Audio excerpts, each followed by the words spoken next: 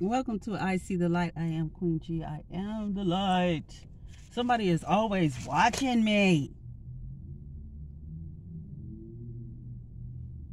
How you always feel like somebody's watching you and you got no privacy? Turn around and look right up in my face. Anyway, I hope this is reaching you all in good spirits and high vibrations. You're not letting anybody dim your light. I'm at the laundromat.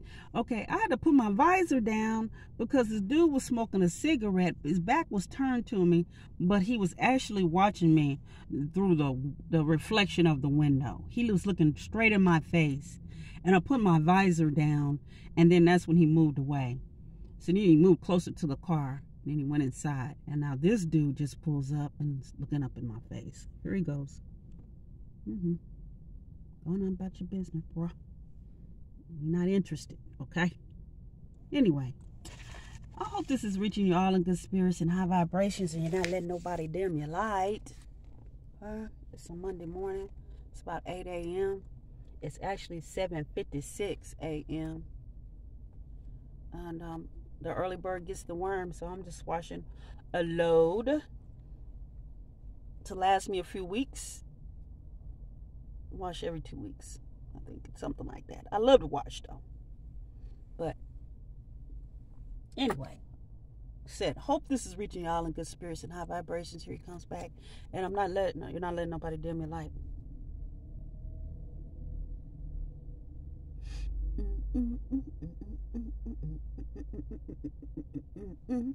Okay, so today's subject is going to be on hatred. Okay? Let's just say a quick prayer. We ask God to step into our hearts right now and cleanse us and keep us grounded and protected. And we thank you for breathing life in us today. We ask you to protect our families as we go along our week to work, school, or wherever we go. Please clear the path and keep us safe. Thank you. In the name of the Father, Son, and the Holy Spirit, amen. Okay. So this is going to be quick. Hatred. Okay. Hatred says it is to be like poison that is it destroys us from within, bitterness that eats away at our hearts and mind, and it robs us of our peace. Okay, so we don't need to have hatred all the time. We got to learn how to get rid of that hatred so that we can live in peace on earth, right? We have here how to handle a dispute, because disputes are usually where hatred comes from. It's something like a disagreement or something, or argument, or some kind of situation where two people don't agree on something. That's when the hatred steps in, right? Or it could just be a jealousy thing as well. So we're going to talk about how to handle a dispute. It says the first thing you need to do is own up to what part you played in the situation. It's two sides to every story, right? It's just as the good side or the bad side, or the right side or the wrong side. Okay, speak up, speak the truth. If someone hurt you, and you can go to them in a humble manner, ask the Holy Spirit to soften your words to explain the pain that they caused you. Okay, and I'm gonna have to say, not very often do we get a chance to get an apology from people, because they live in their ego. Their egos is like have super egos and stuff. And a lot of times people get real defensive when you tell them what they did to you, and they don't want to own up to it, okay? So you might not get the response that you deserve, or the response that you expect. So if you go and just tell someone, do not expect an apology back in return. Okay, but we are, as children of God, right, supposed to forgive. So the next one is forgive. Forgive. Sometimes forgive. Sometimes most of the time, we have to forgive without an apology, or even a person acknowledging their wrongdoings.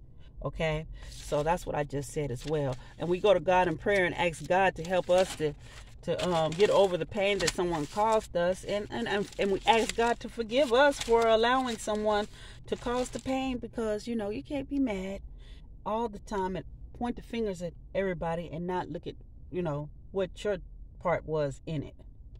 All right. When we're dealing with a person that's difficult, okay, or morally wrong, all right, and of low vibration, we ask these things to be, so we can get over this. We don't want to carry some bitterness in our hearts. We got to keep our heart clean, right? We just prayed for a clean heart. We want a clean heart, as clean as it can be anyway. Might have some scars, some wounds, might be a little bruised up and tattered from past experiences, but God's cleansed it, and we're trying to keep it that way. Honor God for his mercy, okay, over our lives. All right, so we ask the Holy Spirit to intercede. That's number 1. Number 2, we pray for self-control. Do not act on emotions or be quick-tempered. Number 3, do not give anyone the power over our thoughts. Stand in our own strength, okay? And number 4, whatever was sent to you, bad energy, send it back. It's not your energy. Ask God to return the negative energy to its original owner in the name of the Father, the Son, and the Holy Spirit. And then we have 5, pray for them. Give it to God and let God work it out. Have faith that it is finished in the name of the Father, Son, and the Holy Spirit. Okay? And now we're going to talk about taking up the cross, right? To take up the cross, to be obedient to God, means to lay our strength aside, our ego, okay? Matthew 16:24. Then said Jesus unto the disciples, if any man will come after me, let him deny himself and take up his cross and follow me. For whoever shall save his life shall lose it. And whoever will lose his life for my sake shall find it. Luke 9:23. Whoever wants to be my disciple must deny themselves and take up the cross and follow me. The cross is us reconciling with humanity, with God, and Jesus rose from the dead to give us all a new life in him. Amen. We have Psalms 51:10. Hide thy face from my sin and blot out all my iniquities. Create in me a clean heart, O God. Renew a right spirit within me. Cast me not away from thy presence, and take not the Holy Spirit from me.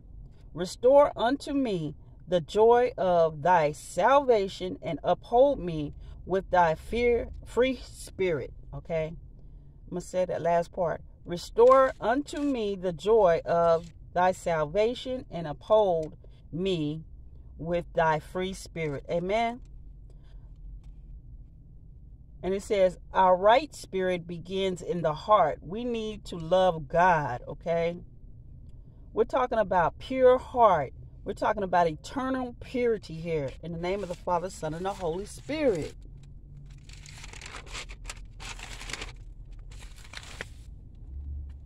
He had to get one good last look before he walked away.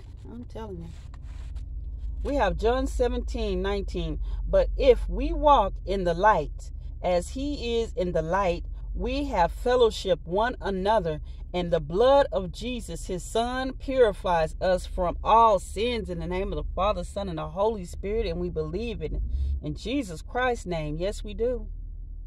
I receive it. I receive it. So if we go to someone and we rebuke them, right? We scolding them for some wrongdoings or something they did. You got to understand, it's might not come out a forgiveness. It might not be a forgiveness. It might be somebody, pointing the finger back at you and telling you, trying to belittle you. What do?